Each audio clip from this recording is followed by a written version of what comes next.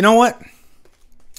Let's talk about Chad Prosser's subject before we dive into the Scream stuff, okay? Now, Chad had this idea. He messaged me on my Patreon page, and he said he's a big Freddy fan. We're all big Freddy fans, right? I mean, I freaking love the guy. I've always said if I could have one horror icon, like if I could have that wish to have one horror icons movie right now, it would be Freddy. And I'm a Halloween nut, but I'm kind of Halloweened out, all right? Don't worry, I still got all those great Halloween movies that I can go back. I enjoyed the David Gordon Green trilogy, but I think I'm ready to take a break, and I want some Freddy in my life. And I think we're going to get some Friday here pretty soon, which is nice. Before I touch on what Chad wants out of A Nightmare on Elm Street, which direction do you guys want? Okay, like, do you want them to start anew? Do you want them to do the whole requel thing? Like, you know, that, and to me, I think that is where they would go right now. If we get another Nightmare movie within the next couple of years, mark my words, it's going to be a requel of some sort, because requels are huge right now. Okay, it worked for Scream, it worked for Halloween. Why wouldn't it work for Nightmare? Okay. My only issue would be Heather Langenkamp. You know, she's not Jamie Lee Curtis. All right, and I've met Heather Langenkamp. She is an absolute sweetheart. Nancy is an icon and a half. She just hasn't really done anything, and I'm just talking about box office. I'm not talking about the quality of the movie. The quality of the movie could be great with Heather Langenkamp coming back. Okay, she still fits. She still looks great. But I'm just thinking they wouldn't make that Scream money or that Halloween money they need, of course they need, I think, Robert Englund back, who also is an issue because he is way up there in age. Okay. So I think there's a few factors that are keeping Nightmare out of theaters right now, you know, and I think there's the big question mark, you know, which way do we go? Do we do the requel thing? Do we do the remake thing? I think we should start fresh, if I'm being honest. But having said that, Chad's idea actually is a pretty damn good one. And I think this might be monetarily the best way to go. So what do you guys think about this? Chad's idea, not my idea. Let's kick off from Dream Warriors. Okay, there is no more Dream Master, there is no more Dream Child, and you know, and so on, right? Especially Freddy's dead, because Dream Warriors had that perfect balance of dark, evil Freddy and kind of playful, fun. Let's have a sleepover, Freddy. Okay, he's still. I mean. Think about that one scene where the one guy, he's got the freaking, you know, Freddy's the puppet, and he's got these bloody veins coming out of his wrists. And, you know, Freddy, I mean, that's just great stuff. It's really creepy. And, that's a dark and evil Freddy. He's sinister, but he still has that dark comedy edge. And also, Dream Warriors is probably one of the best horror sequels out there, right? Yes, it did introduce a lot of those one-liners, Freddy one-liners, but the ones that it has, they work. You know, welcome to prime time, bitch. All that, every time Freddy dropped a one-liner, it was awesome. You were like, yes, great writing, funny scene, but it wasn't a one-liner that took me out of the emotion, the tension in the movie. You know, it kept me going. Nancy is dead. You know, that's another reason why I think it's a good idea to jump right off of Dream Warriors, because you can introduce a fresh new cast. You could have that sequel be in the present day, and you know, some of these characters could be relatives of the Dream Warriors. Now, I'm thinking back, and help me out, guys. Did all of the Dream Warriors live? No, they didn't. I know, because Tara didn't live. You know, what a rush. the what was the guy in the wheelchair? I'm the Wizard Man. What was it? Was it the Wizard Master? He didn't live. So I think like maybe a half of them didn't live or something like that. And then Kincaid and Joey got killed off in the next movie. But the next Kincaid and Joey could still be alive if you discount the next movies, right?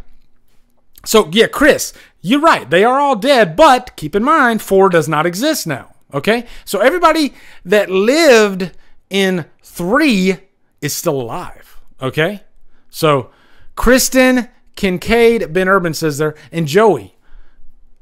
I mean, they could easily be in this next movie, which I think would be cool because you could have you could satisfy the fans, but you could also kick it off with a great new story. And just the idea of the Dream Warriors, that's an idea that you can take that ball and run with it. All right, there's so many. You could make freaking a trilogy out of that, which that was Chad's idea. He said, I would love to have a new trilogy. If you're gonna do this, don't just do one movie, okay? Go ahead and write out a treatment for an entire trilogy, because that just shows your audience that you are willing to back my script is so good that I'm willing to back it up and give you 2 more movies out of it. Okay? So, as Erica says, we're the Dream Warriors. You'd have to have the Dokken in there now. Guys, what if you had and I'm just thinking out loud here. What if you had Ice Nine Kills do a cover of Dream Warriors? Holy shit. Can you imagine that? If Ice Nine Kills did a cover of Dream Warriors? And they can make it their own style. So what do you guys think?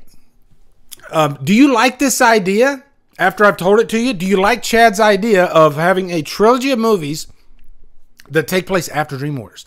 And guys, if this trilogy turns out to be like really amazing, then you have, your first 6 movies are completely like, top notch, right?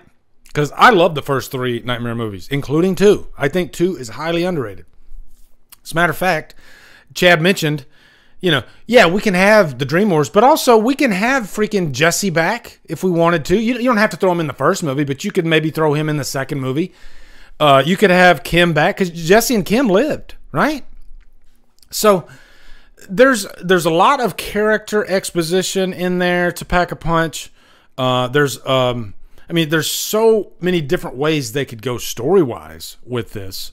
So, Chad, I think you got a great idea. Did I say Kim? Kim Myers, Lisa. Her name's Lisa. Thank you, Chris. Damn it. Sometimes I get actors' names mixed up with the character names. It happens, all right?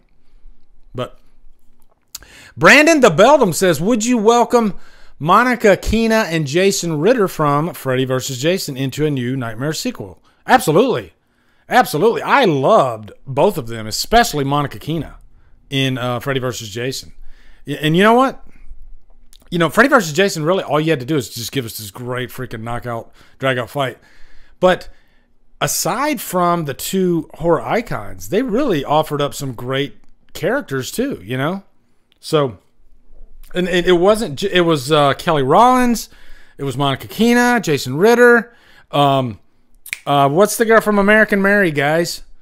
That's Catherine Isabel. Yeah, Catherine Isabel. Who doesn't love her, right? Not saying that Catherine Isabel died in the movie, but yeah, that's Freddy vs. Jason is awesome.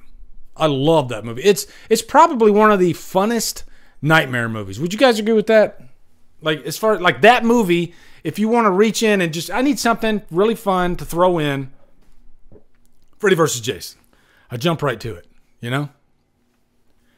Richard Strange says, Elm Street 2 had awesome characterization for Freddy. Yeah, Freddy is his best, I think, in Elm Street 2, And also, I think it has one of the best Nightmare sequences with the school bus. That scene scared the crap out of me when I was a kid, that school bus scene. And boy, is it a great way to start off a movie, hearing Freddy's knives scrape the seats on the bus. And he's like ripping the seats as he goes by too. Yeah, that's a great scene. Kelly Rollins. I said Rollins, didn't I? Come on, check yourself. You better check yourself.